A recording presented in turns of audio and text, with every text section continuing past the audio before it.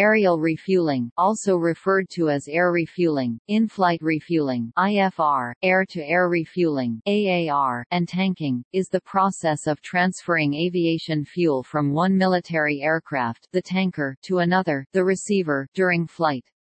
The two main refueling systems are probe-and-drogue, which is simpler to adapt to existing aircraft, and the flying boom, which offers faster fuel transfer, but requires a dedicated boom operator station. The procedure allows the receiving aircraft to remain airborne longer, extending its range or loiter time on station. A series of air refuelings can give range limited only by crew fatigue and engineering factors such as engine oil consumption. Because the receiver aircraft can be topped up with extra fuel in the air, air refueling can allow a takeoff with a greater payload, which could be weapons, cargo, or personnel. The maximum takeoff weight is maintained by carrying less fuel and topping up once airborne. Alternatively, a shorter takeoff roll can be achieved because takeoff can be at a lighter weight before refueling once airborne. Aerial refueling has also been considered as a means to reduce fuel consumption on long-distance flights greater than 3,000 nautical miles (5,600 kilometers, 3,500 miles). Potential fuel savings in the range of 35 to 40% have been estimated for long-haul flights, including the fuel used during the tanker missions. Usually, the aircraft providing the fuel is specially designed for the task, although refueling pods can be fitted to existing aircraft designs if the probe-and-drogue system is to be used. The cost of the refueling equipment on both tanker and receiver aircraft and the specialized aircraft handling of the aircraft to be refueled, very close line astern formation flying, has resulted in the activity only being used in military operations. There is no known regular civilian in-flight refueling activity. Originally employed shortly before World War II on a very limited scale to extend the range of British civilian transatlantic flying boats, and then after World War II on a large scale to extend the range of strategic bombers, aerial refueling since the Vietnam War has been extensively used in large-scale military operations. For instance, in the Gulf War and the Iraqi invasion of Kuwait and the Iraq War, all coalition air sorties were air refueled except for a few short-range ground attack sorties in the Kuwait area.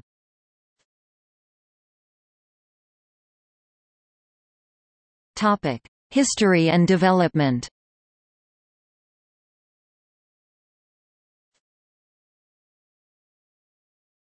Topic: Early experiments. Some of the earliest experiments in aerial refueling took place in the 1920s. Two slow-flying aircraft flew in formation, with a hose run down from a handheld fuel tank on one aircraft and placed into the usual fuel filler of the other. The first mid-air refueling, based on the development of Alexander P. de Seversky, between two planes occurred on June 27, 1923, between two Airco DH-4B biplanes of the United States Army Air Service. An endurance record was set by three DH-4Bs, a receiver and two tankers, on August 27 to 28, 1923, in which the receiver airplane remained aloft for more than 37 hours using 9 mid-air refuelings to transfer 687 U.S. gallons (2,600 L) of aviation gasoline and 38 U.S. gallons (140 L) of engine oil. The same crews demonstrated the utility of the technique on October 25, 1923, when a DH-4 flew from Sumas, Washington, on the Canada-United States border, to Tijuana, Mexico, landing in San Diego, using mid-air refuelings at Eugene, Oregon, and Sacramento, California.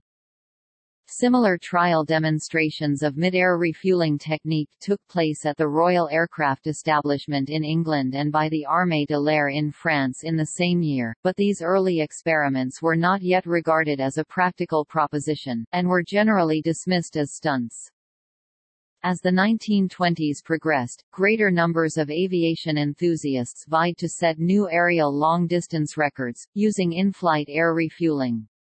One such enthusiast, who would revolutionize aerial refueling, was Sir Alan Cobham, member of the Royal Flying Corps in World War I, and a pioneer of long-distance aviation. During the 1920s, he made long-distance flights to places as far afield as Africa and Australia, and he began experimenting with the possibilities of in-flight refueling to extend the range of flight. Cobham was one of the founding directors of Airspeed Limited, an aircraft manufacturing company which went on to produce a specially adapted airspeed courier that Cobham used for his early experiments with in-flight refueling. This craft was eventually modified by Airspeed to Cobham's specification, for a non-stop flight from London to India, using in-flight refueling to extend the plane's flight duration. Meanwhile, in 1929, a group of U.S. Army Air Corps flyers, led by then-Major Carl Spaatz, set an endurance record of over 150 hours with the question mark over Los Angeles. Between June 11 and July 4, 1930, the brothers John, Kenneth, Albert, and Walter Hunter set a new record of 553 hours 40 minutes over Chicago using two Stinson SM-1 Detroiters as refueler and receiver. Aerial refueling remained a very dangerous process until 1935, when brothers Fred and Al Key demonstrated a spill-free refueling nozzle, designed by A.D. Hunter. They exceeded the Hunter's record by nearly 100 hours in a Curtiss Robin monoplane, staying aloft for more than 27 days. The U.S. was mainly concerned about transatlantic flights for faster postal service between Europe and America. In 1931, W. Irving Glover, the second assistant postmaster, wrote an extensive article for Popular Mechanics concerning the challenges and the need for such a regular service. In his article he even mentioned the use of aerial refueling after takeoff as a possible solution. At Le Bourget Airport near Paris, the Aéro Club de France and the 34th Aviation Regiment of the French Air Force were able to demonstrate passing fuel between machines at the annual Aviation Fête at Vincennes in 1928. The UK's Royal Aircraft Establishment was also running mid-air refueling trials, with the aim to use this technique to extend the range of the long-distance flying boats that serviced the British Empire. By 1931 they had demonstrated refueling between two Vickers Virginias, with fuel flow controlled by an automatic valve on the hose which would cut off if contact was lost. Royal Air Force officer Richard Atcherley had observed the dangerous aerial refueling techniques in use at barnstorming events in the U.S. and determined to create a workable system. While posted to the Middle East he developed and patented his crossover system in 1934, in which the tanker trailed a large hooked line that would reel in a similar dropped line from the receiver, allowing the refueling to commence. In 1934, Cobham sold off the airline Cobham Air Routes Limited to Ollie Air Service and turned to the development of in-flight refueling, founding the company Flight Refueling Limited. Atcherley's system was bought up by Cobham's company, and with some refinement and continuous improvement through the late 30s, it became the first practical refueling system.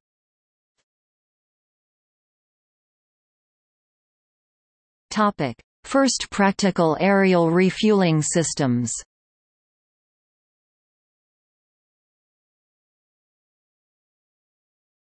Topic: Grappled-line looped hose. Sir Alan Cobham's grappled-line looped hose air-to-air refueling system borrowed from techniques patented by David Nicholson and John Lord, and was publicly demonstrated for the first time in 1935. In the system the receiver aircraft, at one time an airspeed courier, trailed a steel cable which was then grappled by a line shot from the tanker, a Handley Page Type W10. The line was then drawn back into the tanker where the receiver's cable was connected to the refueling hose.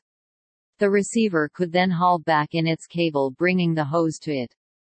Once the hose was connected, the tanker climbed sufficiently above the receiver aircraft to allow the fuel to flow under gravity. See reference number 11 gas station in the sky for detailed drawing of this type of operation. When Cobham was developing his system, he saw the need as purely for long-range transoceanic commercial aircraft flights, but today aerial refueling is used exclusively by military aircraft. In 1934, Cobham had founded Flight Refueling Limited and by 1938 had used FRL's looped hose system to refuel aircraft as large as the short Empire flying boat Cambria from an Armstrong Whitworth A.23. Handley Page Harrows were used in the 1939 trials to perform aerial refueling of the Empire flying boats for regular transatlantic crossings. From August 5 to October 1, 1939, 16 crossings of the Atlantic were made by Empire flying boats, with 15 crossings using FRL's aerial refueling system. After the 16 crossings, further trials were suspended due to the outbreak of World War II. During the closing months of World War II, it had been intended that Tiger Force's Lancaster and Lincoln bombers would be in-flight refueled by converted Halifax tanker aircraft, fitted with the FRL's looped hose units, in operations against the Japanese homelands, but the war ended before the aircraft could be deployed. After the war ended, the USAF bought a small number of FRL looped hose units and fitted a number of B-29s as tankers to refuel specially equipped B-29s and later B-50s. The USAF made only one major change between the system used by the RAF.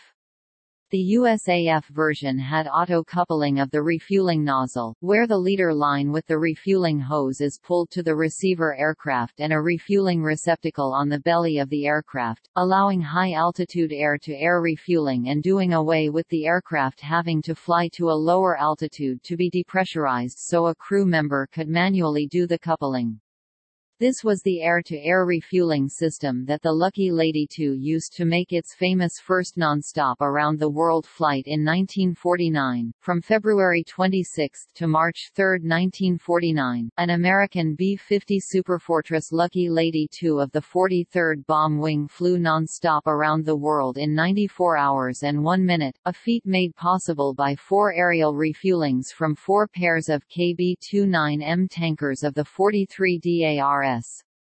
Before the mission, crews of the 43D had experienced only a single operational air refueling contact.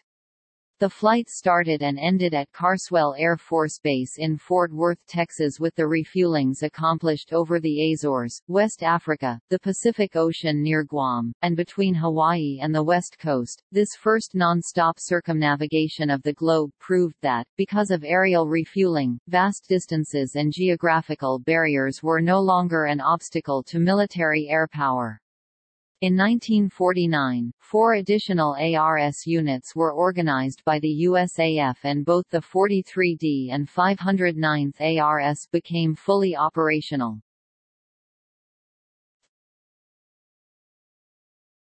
Topic: Probe-and-drogue system. Cobham's company FRL soon realized that their looped hose system left a lot to be desired and began work on an improved system that is now commonly called the Probe-and-drogue air-to-air refueling system and today is one of the 2 systems chosen by air forces for air-to-air refueling, the other being the flying boom system.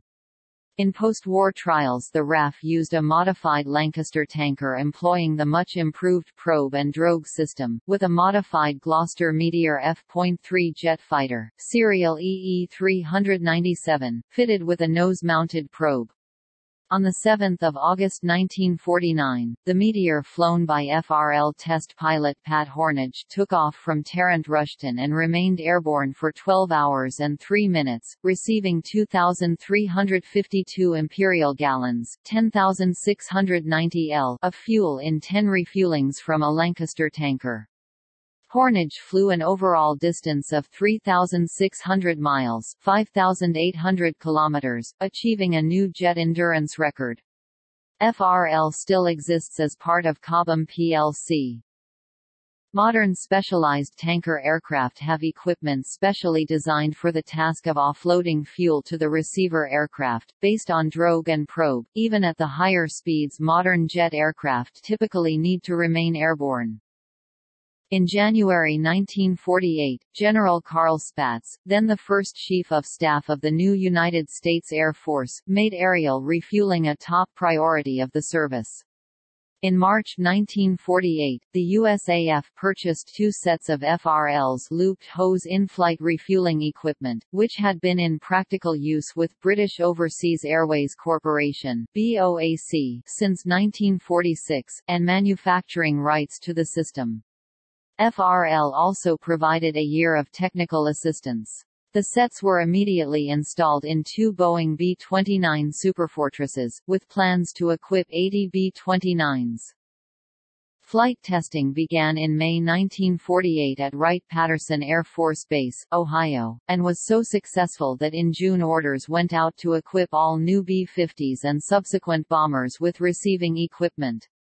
2 dedicated air refueling units were formed on June 30, 1948, the 43d Air Refueling Squadron at Davis-Monthan Air Force Base, Arizona, and the 509th Air Refueling Squadron at Walker Air Force Base, New Mexico. The first ARS aircraft used FRL's looped hose refueling system, but testing with a boom system followed quickly in the autumn of 1948.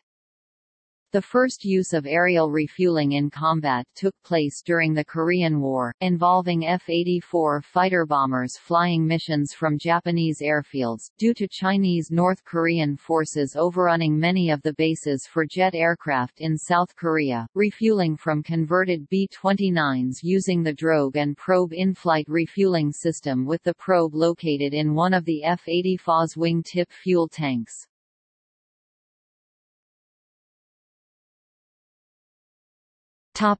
Systems. 2 different methods are used to connect tanker to receiver: the flying boom system, sometimes called boom and receptacle, and the probe-and-drogue system. The less popular wing-to-wing system is no longer used.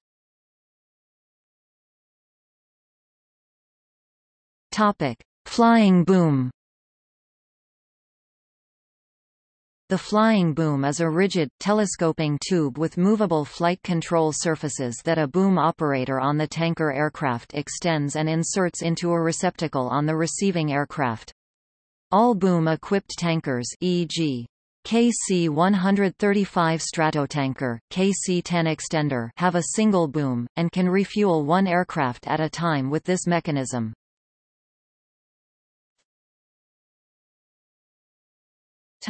History. In the late 1940s, General Curtis LeMay, commander of the Strategic Air Command (SAC), asked Boeing to develop a refueling system that could transfer fuel at a higher rate than had been possible with earlier systems using flexible hoses, resulting in the flying boom system. The B-29 was the first to employ the boom, and between 1950 and 1951, 116 original B-29s, designated KB-29 petaseconds, were converted at the Boeing plant at Renton, Washington.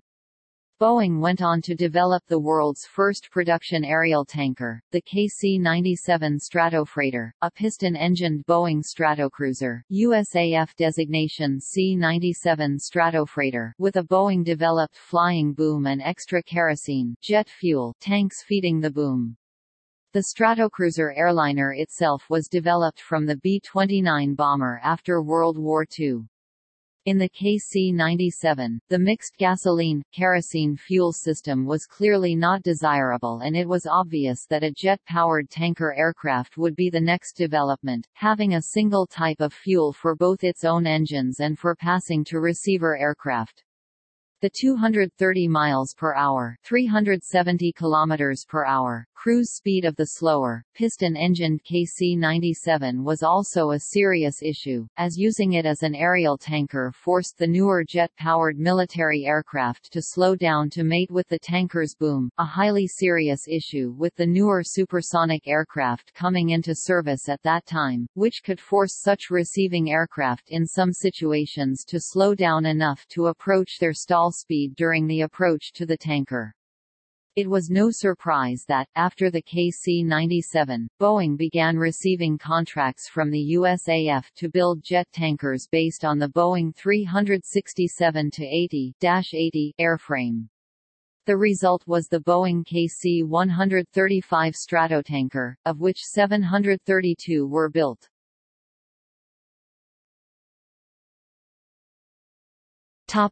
Operation.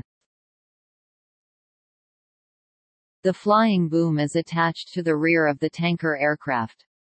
The attachment is gimbaled, allowing the boom to move with the receiver aircraft. The boom contains a rigid pipe to transfer fuel. The fuel pipe ends in a nozzle with a flexible ball joint. The nozzle mates to the receptacle in the receiver aircraft during fuel transfer. A poppet valve in the end of the nozzle prevents fuel from exiting the tube until the nozzle properly mates with the receiver's refueling receptacle. Once properly mated, toggles in the receptacle engage the nozzle, holding it locked during fuel transfer. The flying boom is so named because flight control surfaces, small movable airfoils that are often in a V-tail configuration, are used to move the boom by creating aerodynamic forces. They are actuated hydraulically and controlled by the boom operator using a control stick. The boom operator also telescopes the boom to make the connection with the receiver's receptacle. To complete an aerial refueling, the tanker and receiver aircraft rendezvous, flying in formation. The receiver moves to a position behind the tanker, within safe limits of travel for the boom, aided by director lights or directions radioed by the boom operator. Once in position, the operator extends the boom to make contact with the receiver aircraft. Once in contact, fuel is pumped through the boom into the receiver aircraft. While in contact, the receiver pilot must continue to fly within the air refueling envelope, the area in which contact with the boom is safe. Moving outside of this envelope can damage the boom or lead to mid-air collision, for example the 1966 Palomares B-52 crash. If the receiving aircraft approaches the outer limits of the envelope, the boom operator will command the receiver pilot to correct his position and disconnect the boom if necessary. When the desired amount of fuel has been transferred, the two aircraft disconnect and the receiver aircraft departs the formation. When not in use, the boom is stored flush with the bottom of the tanker's fuselage to minimize drag.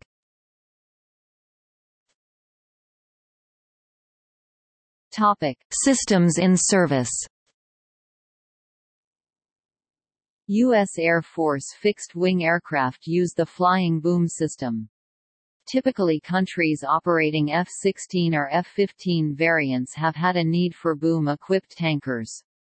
Therefore, in addition to the USAF, the boom system is used by Australia KC-30A, the Netherlands KDC-10, Israel modified Boeing 707, Turkey surplus US KC-135 rupees, and Iran Boeing 747.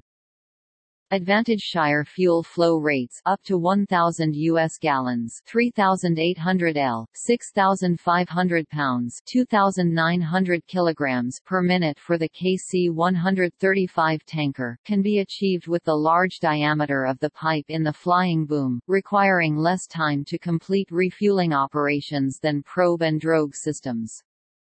Less susceptible to receiving aircraft pilot error and fatigue. Less susceptible to adverse weather conditions. Boom-equipped tankers are readily convertible to multisystem refuel methods. Disadvantage requires a boom operator. Added complexity of modification with attaching a boom to an aircraft. Boom only allows for one receiver at a time. Fighter aircraft cannot accept fuel at the boom's maximum flow rate, requiring a reduction in refueling pressure when servicing these aircraft, reducing but not eliminating the flying boom's advantage over the drogue system when refueling fighter aircraft.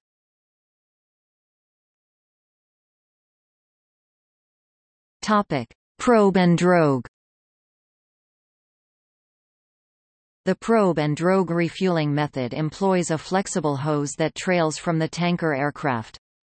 The drogue or para-drogue, sometimes called a basket, is a fitting resembling a shuttlecock, attached at its narrow end like the cork nose of a shuttlecock with a valve to a flexible hose.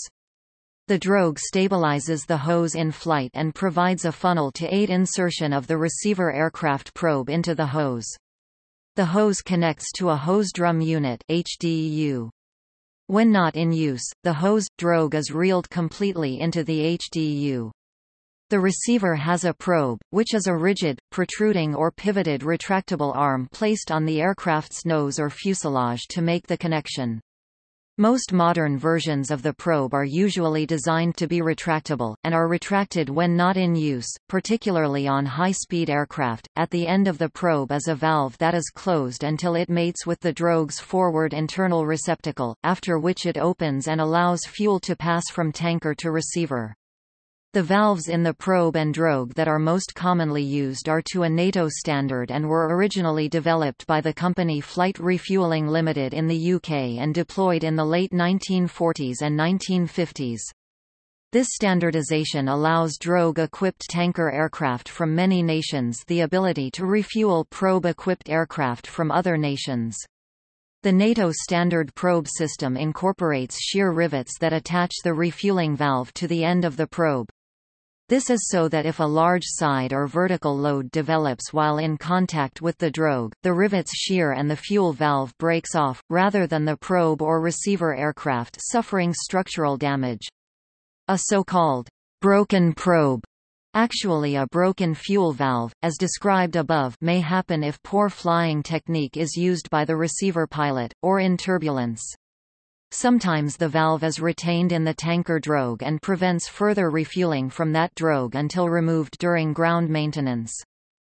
Buddy store, or buddy pod, is an external pod loaded on an aircraft hardpoint that contains a hose and drogue system (HDU).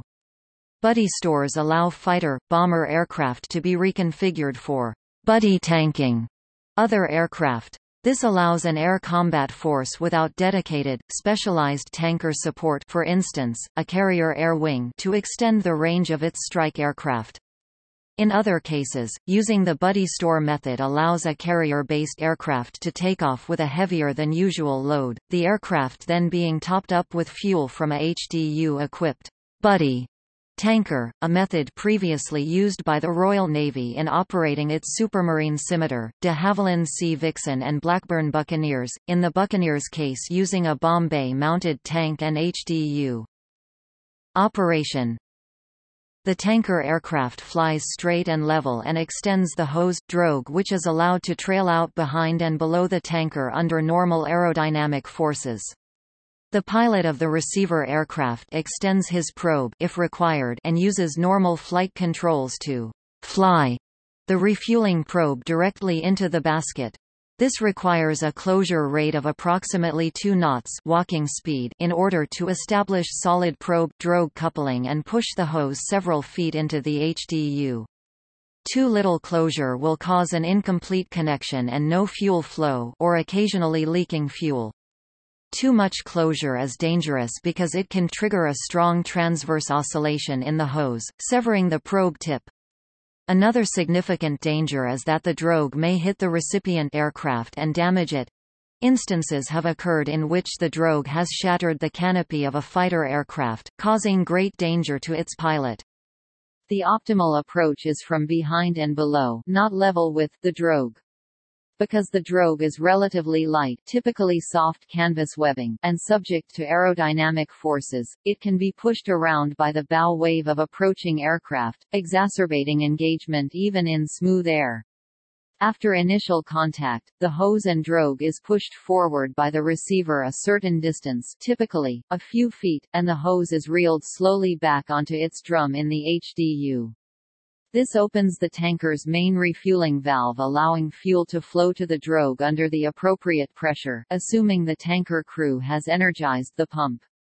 Tension on the hose is aerodynamically balanced by a motor in the HDU so that as the receiver aircraft moves fore and aft, the hose retracts and extends, thus preventing bends in the hose that would cause undue side loads on the probe. Fuel flow is typically indicated by illumination of a green light near the HDU. If the hose is pushed in too far or not far enough, a cutoff switch will inhibit fuel flow, which is typically accompanied by an amber light. Disengagement is commanded by the tanker pilot with a red light. Topic: Systems in service. U.S. military helicopters, and all U.S. Navy and Marine Corps aircraft except the Boeing E-6 Mercury and Boeing P-8 Poseidon refuel using the hose-and-drogue. Western European tactical aircraft manufacturers typically design with the probe-and-drogue method. The Soviet Union also reverse-engineered the NATO hose-and-drogue system, which is called UPAZ, so all Russian aircraft are also equipped with probe-and-drogue. The Chinese PLAF has a fleet of Xi'an H-6 bombers modified for aerial refueling as well as forthcoming Russian Ilyushin Il-78 aerial refueling tankers. Advantage: simpler tanker design. Tankers can be equipped with multi-point hose and drogue systems allowing two or more aircraft to refuel simultaneously, reducing time spent refueling by as much as 75% for a 4-aircraft strike package. Multiple refueling points also offers redundancy over the single refueling point system. Helicopters and small aircraft are easily equipped with a refueling probe. No boom operator is needed. Disadvantages: lower flow rates to 1,500 to 4,500 pounds (680 to 2,040 kilograms) per minute due to a lower pressure and limited hose diameter, resulting in longer refueling times for larger aircraft. To achieve higher flow rates, a centerline hose drum unit is needed and requires fuselage modifications. Subject to turbulence and aerodynamic forces bow wave of approaching aircraft. Requires greater receiving pilot input and susceptible to receiving pilot fatigue. Susceptible to adverse weather conditions. Cannot be easily converted to a multisystem tanker. A basket may be attached to a boom, but the opposite is impractical. Requires fitment of refueling probes to receiving aircraft. Receiving aircraft typically have the probe in the front, which present problems such as sensitive avionics equipment, pitot static and angle of attack probes, etc., can easily be damaged by the drogue. An FOD, including fuel or probe, drogue parts can be ingested into the plane's engines.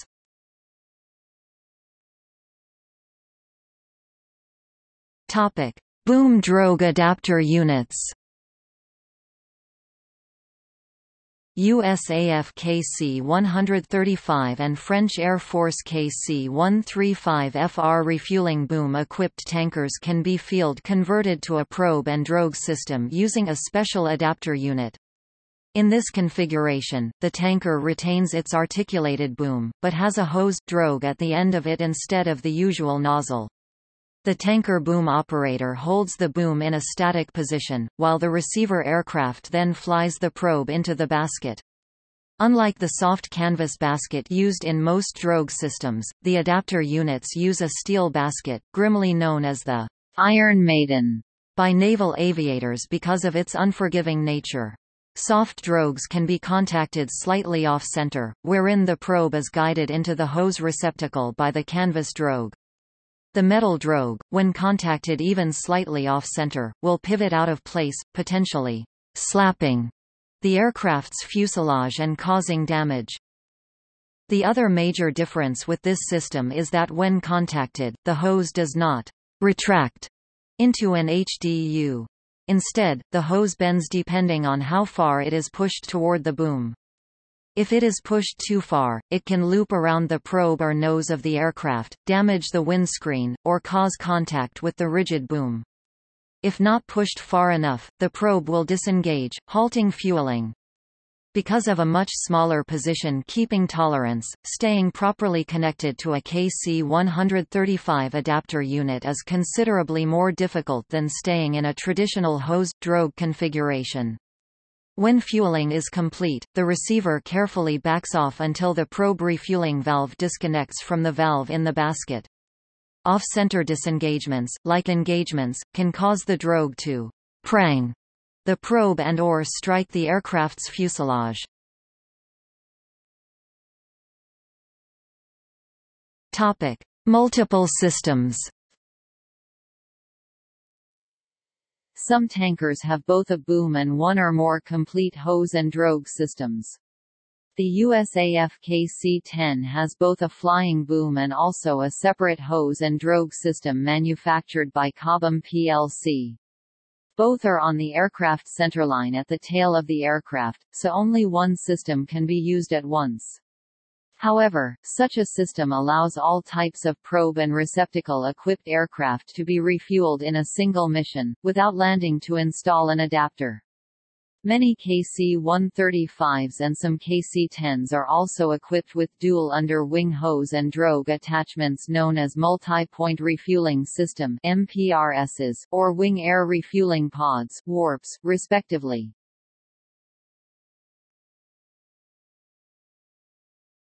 Topic: Wing-to-wing.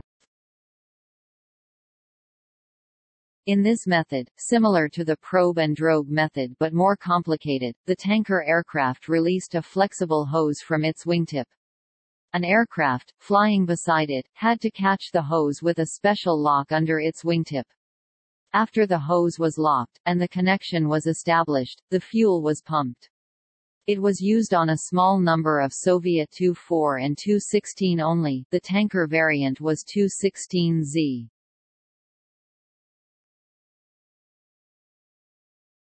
Topic: Simple grappling.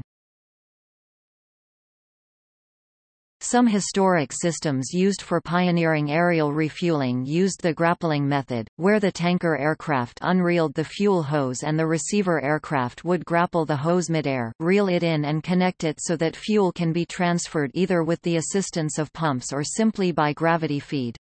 This was the method used on the Endurance flight in 1929. Topic: compatibility issues. The probe-and-drogue system is not compatible with flying boom equipment, creating a problem for military planners where mixed forces are involved. Incompatibility can also complicate the procurement of new systems. The Royal Canadian Air Force currently wish to purchase the F-35A, which can only refuel via the flying boom, but only possess probe-and-drogue refuelers. The potential cost of converting F-35As to probe-and-drogue refueling, as is used on U.S. Navy and Marine Corps F-35Bs and F-35Cs, has added to the political controversy which already surrounds F-35 procurement within the RCAF. These concerns can be addressed by drogue adapters, see section, boom drogue adapter units above, that allow drogue aircraft to refuel from boom-equipped aircraft, and by refuelers which are equipped with both drogue and boom units and can thus refuel both types in the same flight, such as the KC-10, MPRS KC-135, or Airbus A330 MRTT.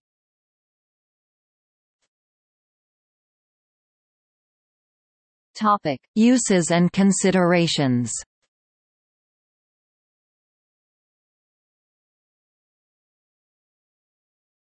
Topic: Strategic. The development of the KC-97 and Boeing KC-135 Stratotankers was pushed by the Cold War requirement of the United States to be able to keep fleets of nuclear-armed B-47 Stratojet and B-52 Stratofortress strategic bombers airborne around the clock, either to threaten retaliation against a Soviet strike for mutual assured destruction, or to bomb the USSR first had it been ordered to do so by the President of the United States.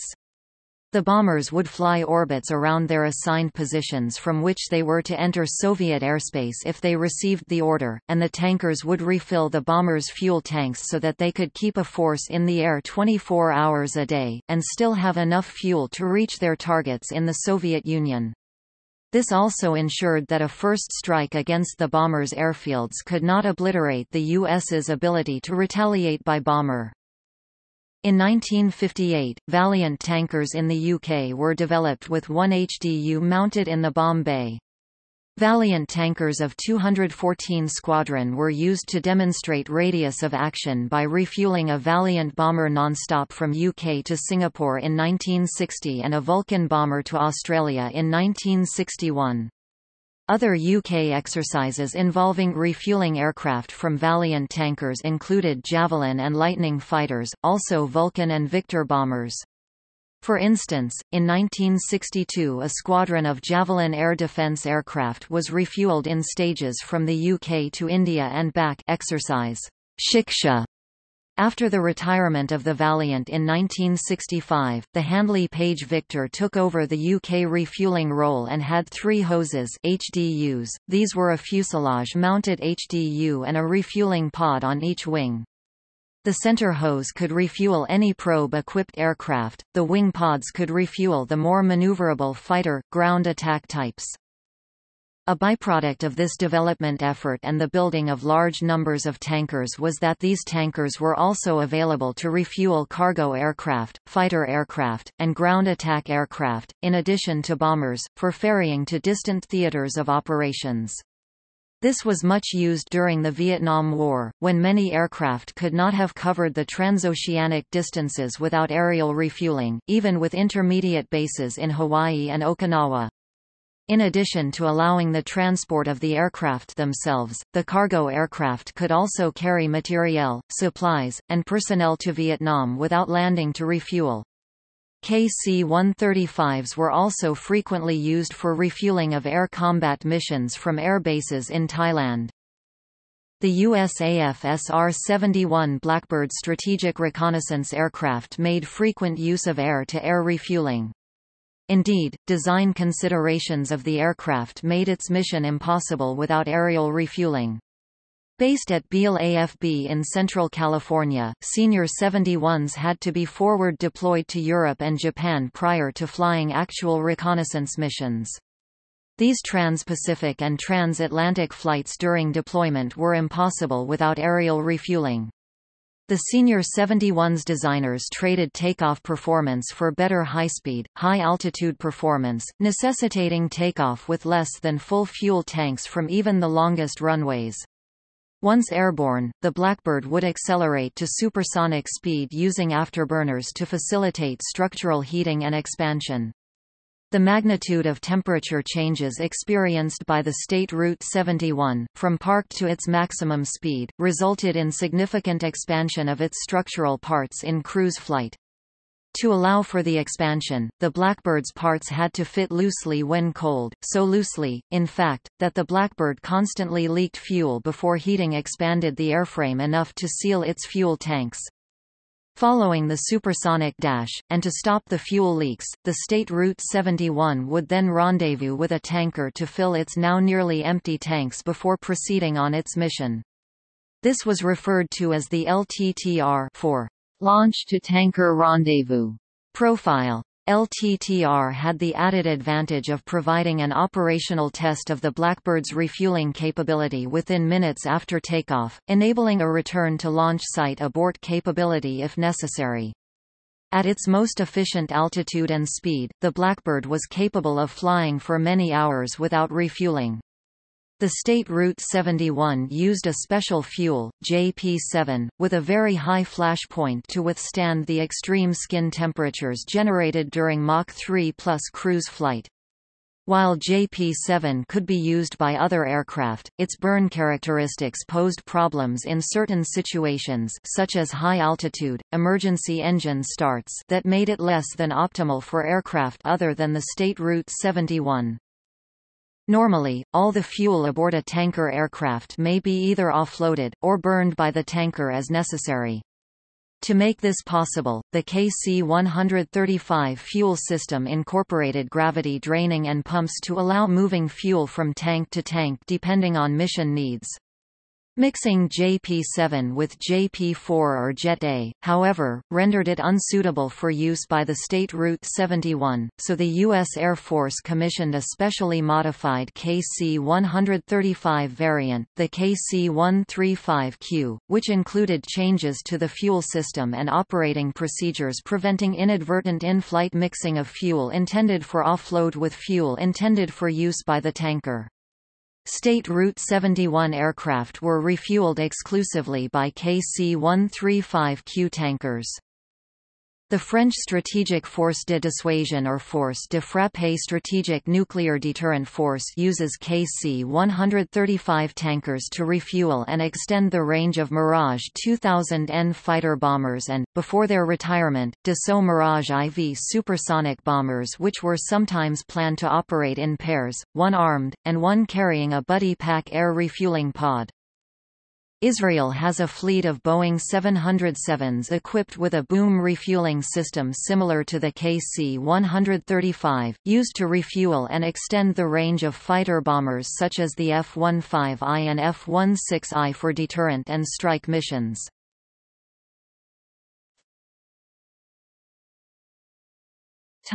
Tactical. Tankers are considered force multipliers because they convey considerable tactical advantages. Primarily, aerial refueling adds to the combat radius of attack, fighter and bombers aircraft, and allows patrol aircraft to remain airborne longer, thereby reducing the numbers of aircraft necessary to accomplish a given mission. Aerial refueling can also mitigate basing issues which might otherwise place limitations on combat payload. Combat aircraft operating from airfields with shorter runways must limit their takeoff weight, which could mean a choice between range, fuel, and combat payload, munitions. Aerial refueling, however, eliminates many of these basing difficulties because a combat aircraft can take off with a full combat payload and refuel immediately. Aside from these issues, the psychological advantage of full fuel tanks, and a tanker likely available nearby, gives a pilot a distinct edge in combat. In most combat situations, speed is a necessity for optimal completion of the mission at hand. As high speeds require fuel, pilots must always balance fuel and speed requirements. Pilots operating aircraft with aerial refueling capability eliminate low fuel concerns.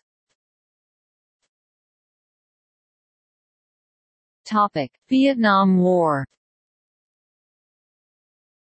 During the Vietnam War, it was common for USAF fighter bombers flying from Thailand to North Vietnam to refuel from KC-135s en route to their target. Besides extending their range, this enabled the F-105s and F-4 Phantoms to carry more bombs and rockets. Tankers were also available for refueling on the way back if necessary.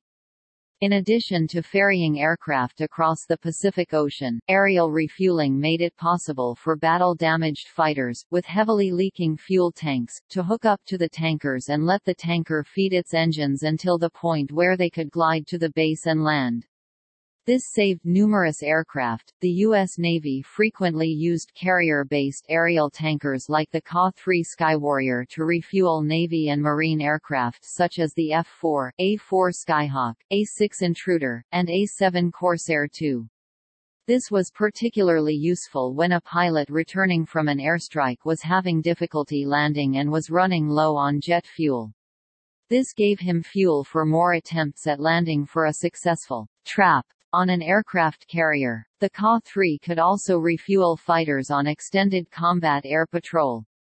USMC jets based in South Vietnam and Thailand also used USMC KC-130 Hercules transports for air-to-air refueling on missions.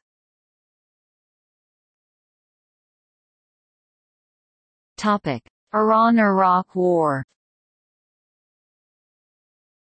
During the 1980s Iran–Iraq War, the Iranian Air Force maintained at least 1 kg 707-3J9C aerial tanker, which the Islamic Republic had inherited from the Shah's government. This was used most effectively on April 4, 1981, refueling 8 IRIAF-4 Phantoms on long-range sorties into Iraq to bomb the H-3 Al-Walid airfield near the Jordanian border.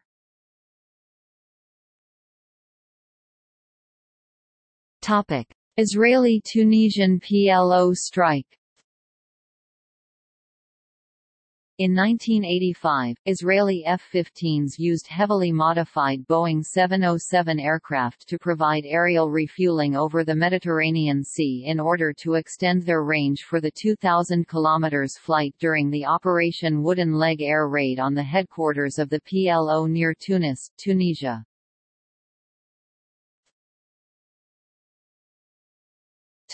Falklands War. During the Falklands War, aerial refueling played a vital role in all of the successful Argentine attacks against the Royal Navy. The Argentine Air Force had only 2 KC-130H Hercules available, and they were used to refuel both Air Force and Navy A-4 Skyhawks and Navy Super Etendards in their Exocet strikes.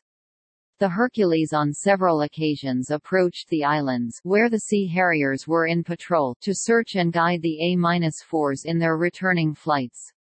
On one of those flights, callsign Jaguar, one of the KC-130s went to rescue a damaged A-4 and delivered 39,000 pounds (18,000 kilograms) of fuel while carrying it to its airfield at San Julian. However, the Mirage III's and Dagger's lack of air refueling capability prevented them from achieving better results. The Mirages were unable to reach the islands with a strike payload, and the Daggers could do so only for a 5-minute strike flight.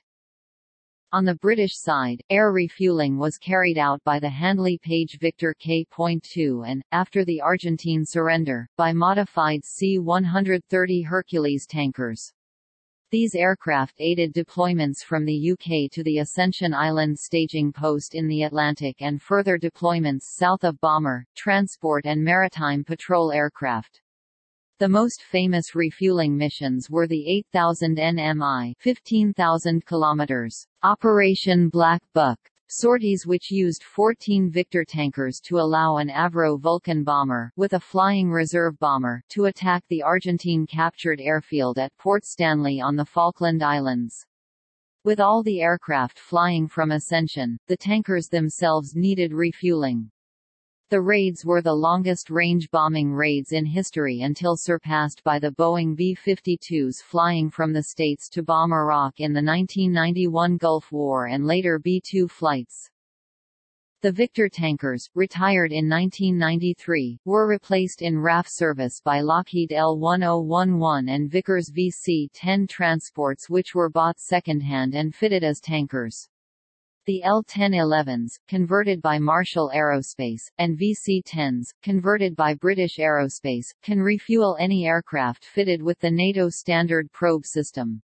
These aircraft have since been retired, although the TriStars are being kept airworthy at Bruntingthorpe in anticipation of a sale and return to service, and have been replaced by the purpose-built Airbus A330 MRTT.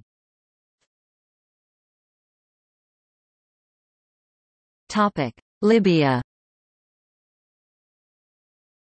During Operation El Dorado Canyon, first use of the KC-10 extender, several F-111 Aardvark fighter bombers stationed in the United Kingdom used aerial refueling to enable them to fly non-stop to targets in Libya. The KC-10s were refueled by KC-135s. Since the aircraft were not allowed to cross through French or Spanish airspace, they had to make a detour around the Iberian Peninsula and stay above international waters during the mission. Gulf War. During the time of Operation Desert Shield, the military build-up to the Persian Gulf War, U.S. Air Force Boeing KC-135s and McDonnell Douglas KC-10s, and USMC KC-130 Hercules aircraft were deployed to forward air bases in England, Diego Garcia, and Saudi Arabia. Aircraft stationed in Saudi Arabia normally maintained an orbit in the Saudi-Iraqi neutral zone, informally known as Prisby, and refueled coalition aircraft whenever necessary. Two side-by-side tracks over central Saudi Arabia called Prune and Raisin featured 224 basket-equipped KC-135 tankers each and were used by Navy aircraft from the Red Sea Battle Force. Large Navy strike groups from the Red Sea would send A-6 tankers to the Prune and Raisin tracks ahead of the strike aircraft arriving to top off and take up station to the right of the Air Force tankers, thereby providing an additional tanking point. RAF Handley Page Victor and Vickers VC-10 tankers were also used to refuel British and coalition aircraft and were popular with the U.S. Navy for their docile basket behavior and having three-point refueling stations.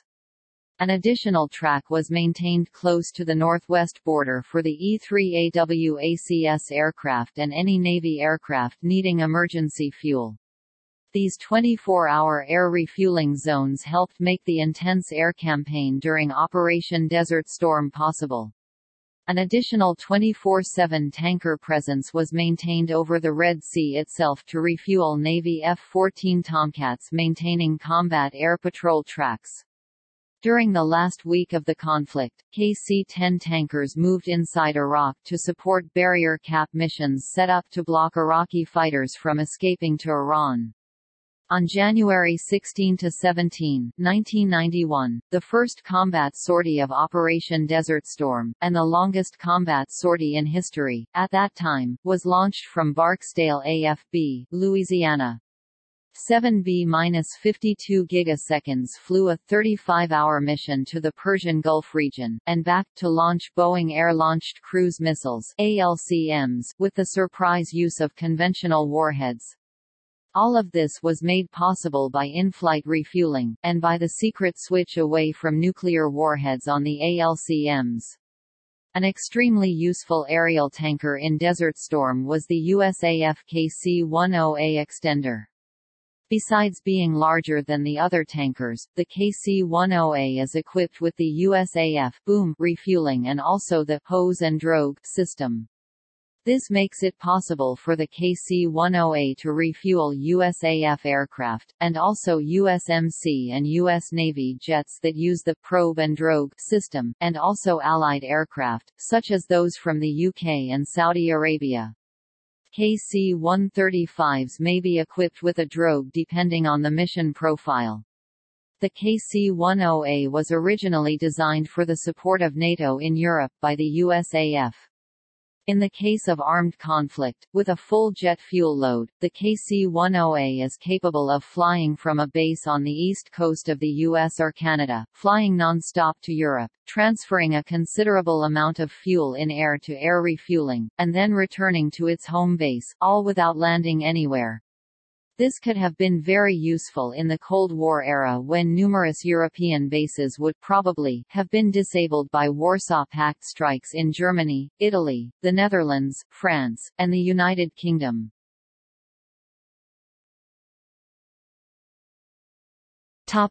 Kosovo War. The USAF provided KC-135 and KC-10 tankers. Tankers were also provided from Britain's RAF Tri-Stars and VC-10s, French Air Force and Turkish Air Force KC-135s, Italian Air Force B.707T, Spanish Air Force KC-130 Hercules and Royal Netherlands Air Force KDC-10s. Although some European nations provided air refueling aircraft, the conflict highlighted the problem Europe has with a lack of such aircraft and dependence on the United States for tanker support during a major operation. Some European nations sought to address this lack of capability, such as the Italian Air Force purchase of the Boeing KC-767, but there is still a huge difference in air refueling capability between the US and some European air forces.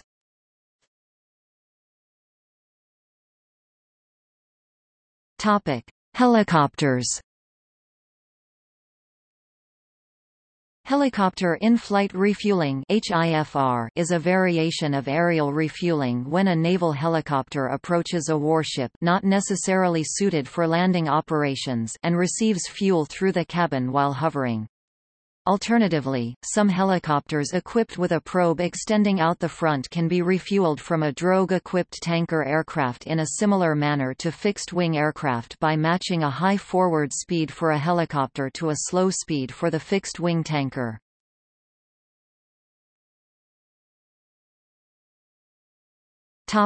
Longest manned flight record.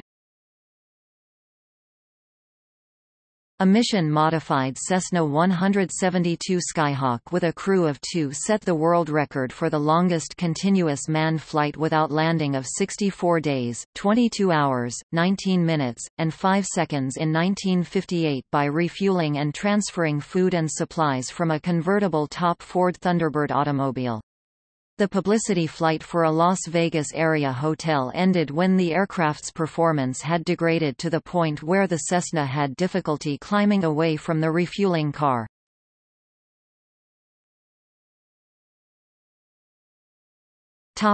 Developments. Commercial tankers are occasionally used by military forces. The Omega Aerial Refueling Services Company is contracted by the U.S. Navy. Autonomous, hands-off refueling using probe-drogue systems is being investigated by NASA, potentially for use by unmanned aerial vehicles in the KQX program.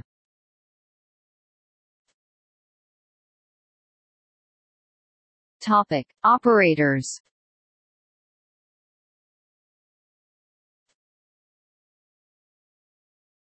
Topic: Former.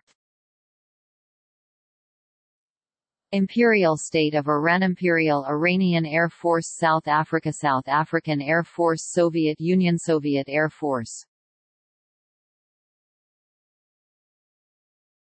Topic: Popular culture. In 2011, BMW launched a commercial featuring the 2011 BMW 5 Series named Refuel. The driver in the commercial has his coffee cup refilled by an aerial refueling aircraft, similar to that of a KC-135 Stratotanker boom but a KC-10 nozzle. Film Dr. Strangelove 1964 has genuine footage of a boom and receptacle operation between USAF KC-135 Stratotanker and B-52 Stratofortress in turbulent air. The Perfect Storm contains a scene where an HH-60 helicopter attempts to refuel during adverse weather, but is unable to succeed. This was based on true events that occurred during the 1991 Perfect Storm. The Final Countdown 1980 has genuine footage of a probe-and-drogue operation between U.S. Navy KA-6 Intruder and F-14 Tomcats from USS Nimitz CVN-68. The Sum of All Fears features a mid-air refueling sequence with the E-4BN EACP. In the commentary, author Tom Clancy describes mid-air refueling as sex between two planes at 35,000 feet. Air Force One contains a sequence where a KC-10 tanker is ordered to carry out the mid-air refueling of Air Force One, but the hijacked plane becomes unstable. The hijacker runs Air Force One into the refueling boom, causing a fire and the explosion of the KC-10 tanker. Stealth has a scene where Eddie attempts to refuel at a large blimp-like fuel carrier, but is denied access to the aircraft. In response, Eddie shoots the drogue off the hose and attaches directly to the hose.